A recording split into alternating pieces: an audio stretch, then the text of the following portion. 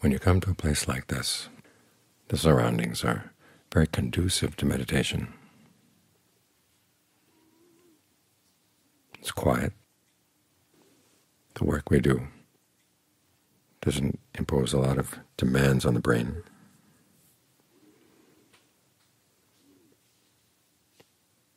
People are observing the precepts and generally have right view.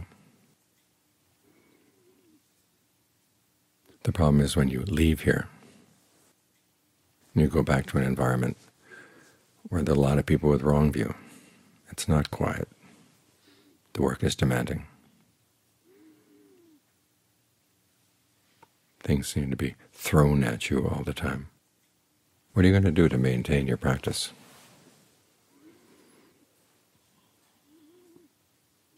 Part of it is determination. You just make up your mind that this is something that's really important in your life, and you try to give it priority.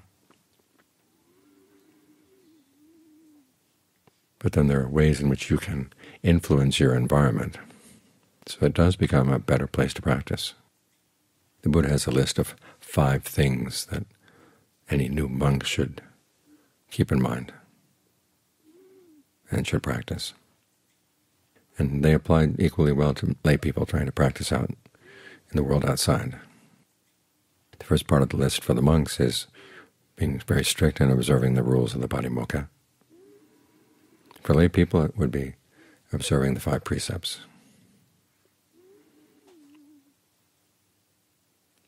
If you really stick with the 5 precepts, you'd be amazed at how much it changes your environment if you hadn't been observing them already. Years back, when Ajahn Suwa was teaching in Massachusetts, at the end of the retreat, people asked him, "How do you maintain your practice in daily life?" And he spent a lot of time talking about the 5 precepts. Now, some of the people there got upset, thinking that he was implying that lay people couldn't really seriously practice out in lay life, that all they could manage would be the 5 precepts. But that was not his point. The point was that you create an environment for the practice by observing the precepts. Of the 5, the Buddha said that the one against lying is the most important. Because you lie to people, sometimes they can take the information you give them and live their lives under a huge weight of delusion. And even if it's not a huge weight, the fact that you're saying things that are not true means that you have to think about, well, who did you tell which lie to?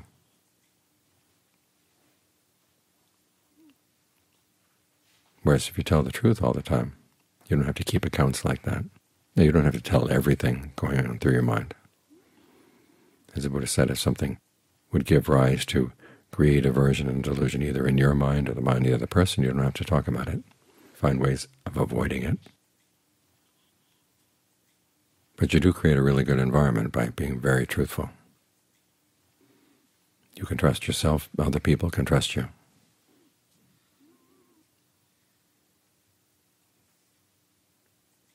And it creates a really good environment for the mind to settle down.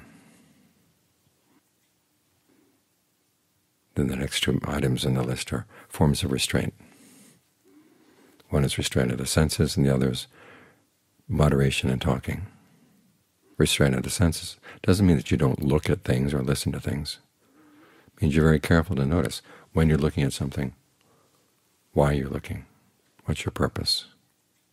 Or in John Lee's phraseology, say, who's doing the looking? Is it greed doing the looking, anger doing the looking, delusion doing the looking, or is discernment doing the looking? Who's taken over your eyes? Who's taken over your ears? So what the Buddha wants you to see is how the way you engage with your senses has a big impact on the mind. And of course a lot of that impact comes out of the mind itself.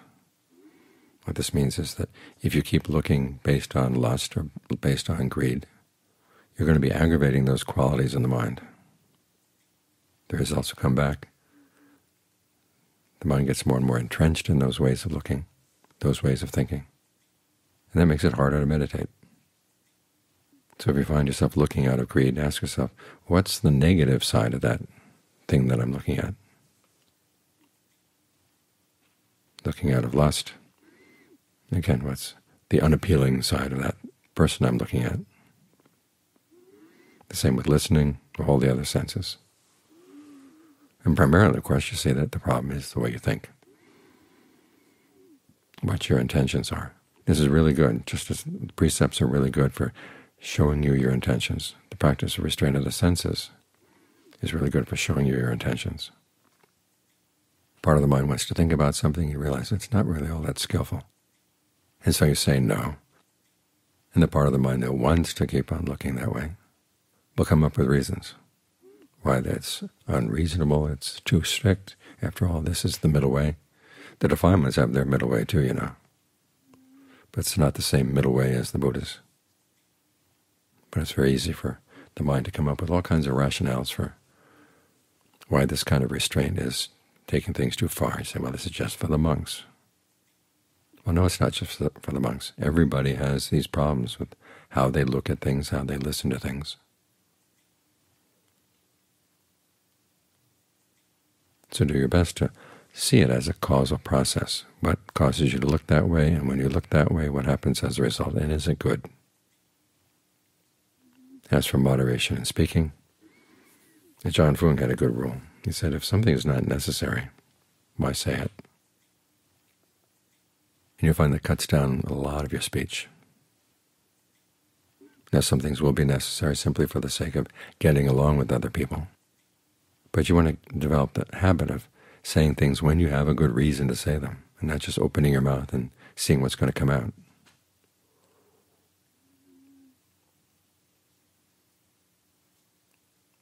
As the Buddha said, you want your speech to be purposeful. You want it to be useful to yourself, useful to others. His own standards for his speech were that, 1, it be true, 2, that it should be beneficial. Even true things that were not beneficial, he just put them aside. And then the third test was, is this the right time to say something pleasing to the other person or something displeasing? This requires a lot of subtlety, because there will be times when you have to say critical things to other people. You have to find the right time, the right place, the right way of phrasing it so that you're showing respect for the other person. But so that gives 3 tests for your speech. For most of us, our speech doesn't have any tests at all. We open our mouths and it comes out.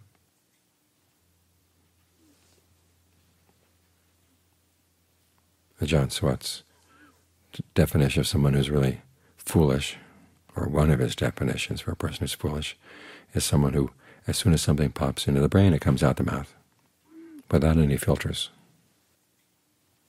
So the Buddha recommends 3 filters: true, beneficial, the right time and the right place. The 4th thing that's important for creating a good environment for your practice is to find some seclusion. When you're at home, have a space where you live, where if you're going to sit in that space, you meditate, so that the association of the space is calming for the mind. If you can't find a space like that, well, give yourself times, as we were saying this afternoon. Take a little time off several times in the course of the day for meditation breaks, but also try to find some good time every day when you can just be by yourself, looking at your mind, stepping out of society, basically. One of the big problems with modern society is we don't have rites of passage. In the old days, when a child was reaching adulthood, the elders of the tribe would take the child out, allow the child to be alone, so the child could sort through the lessons that he or she had learned and gain some idea of what he or she wanted to do with adult life. Nowadays, our process of socialization is so all-encompassing. You get the impression that society doesn't want you to have any time for yourself at all, or any concern for what really is in your true best interest. They have other ideas for you, other purposes for you, which are not necessarily for your benefit. And you even get some domesticated forms of Buddhism that will tell you, well, you should put your own happiness aside, put your own well-being aside, and work for the well-being of others. Well, if your well-being is worth nothing, why would other people's well-being be worth anything? The Buddha said, you want to work for your happiness. The ideal person is someone who works for the happiness of both self and others. Next down in line is the person who works for his or her own happiness, even if it's not for the happiness of others. Further down is the one who doesn't work for his or her own happiness, but does work for the happiness of others. And of course the lowest is one who doesn't work for the true happiness of anybody. But it's interesting that those who work for their own happiness, but not that of others, are placed higher than the people who work the other way around. Our desire for happiness is nothing to be ashamed of.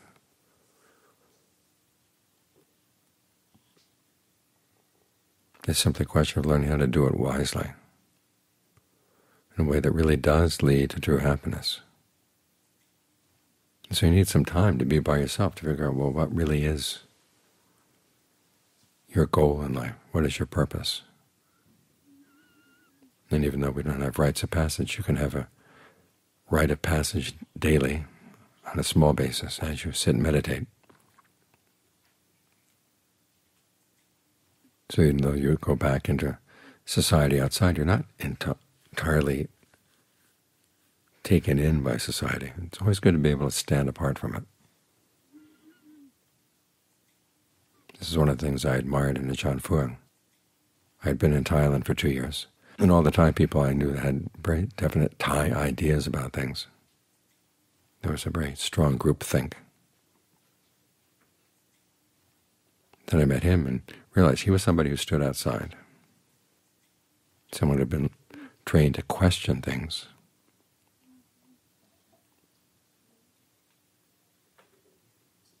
And come up with his own independent answers. Well, this is what the meditation is all about, learning how to question things, both inside and out, and having enough quiet time so you can see the subtleties of some of the things going on in your own mind.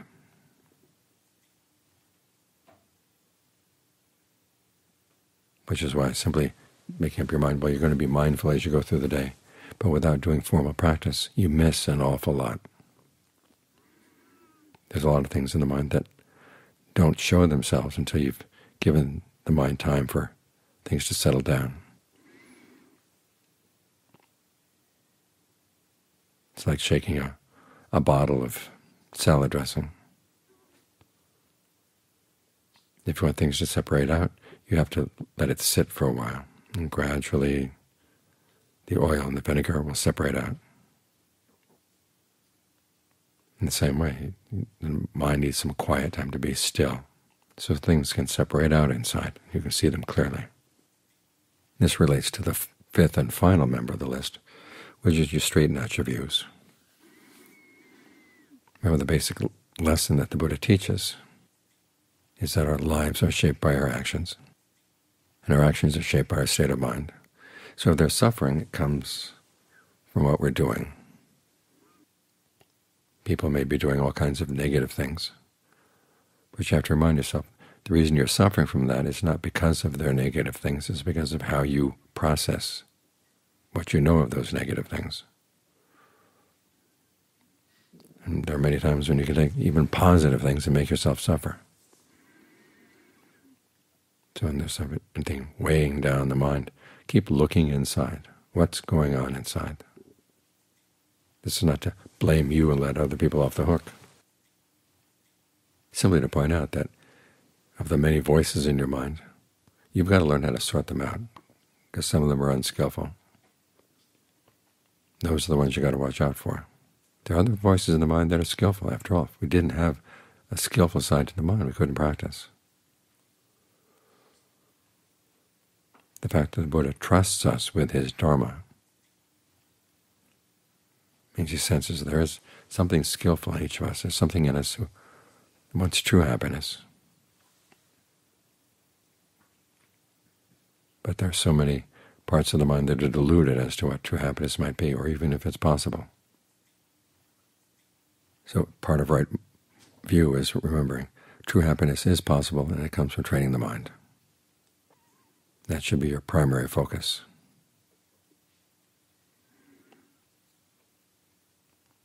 When you develop these 5 qualities, following the precepts, restraint of the senses, moderation in speaking, finding seclusion, and straightening out your views, you're creating a good environment through your practice.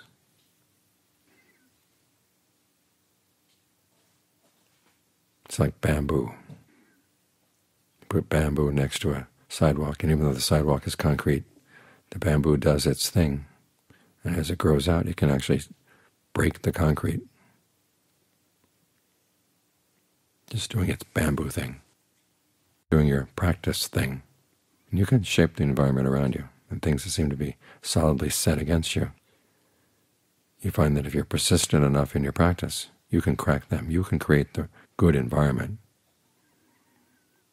in which to practice. So the more you practice, the better the environment is for the practice. Don't underestimate your ability to change the world around you. You may not be able to change the things you read about or hear about through the media, but you can change the world immediately around you.